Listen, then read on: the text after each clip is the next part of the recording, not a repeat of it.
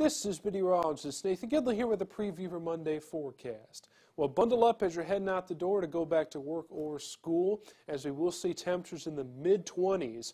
Not a bad way to get the work week started, though, as we'll see partly cloudy skies and temperatures climb up to around the 40-degree mark, so a little bit warmer where we have been the past few days.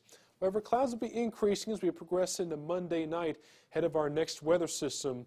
We reach our lowest temperature around midnight Monday night as we drop down to the 28-degree mark in Fort Wayne. The temperatures slowly climb a bit as we progress into Tuesday morning.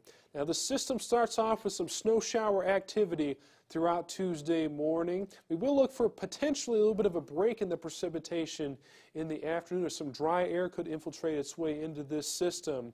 But especially by the time we get to the evening, looking at rain and snow showers to work their way into the area, and temperatures rise up into the upper 30s.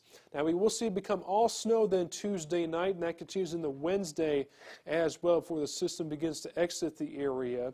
It's possible we can see some accumulating snow here, but again, that dry air working its way in, the fact some rain could mix in, and the fact these temperatures are going to be above freezing during the daytime hours is going to limit the accumulations. But if all the factors work out right, it's possible we can see another 1 to 3 inch snowfall, mainly on the grassy areas here once again. So keep checking back in for updates as we fine-tune this forecast and get you a more accurate snowfall prediction here.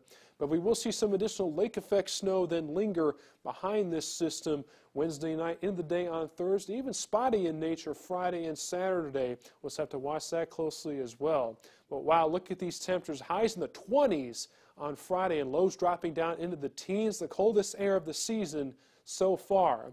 However, by the time we get to next week, signs we go back into the 40s and warm up closer to that 50-degree mark, 47 degrees by Wednesday at the end of the 10-day forecast.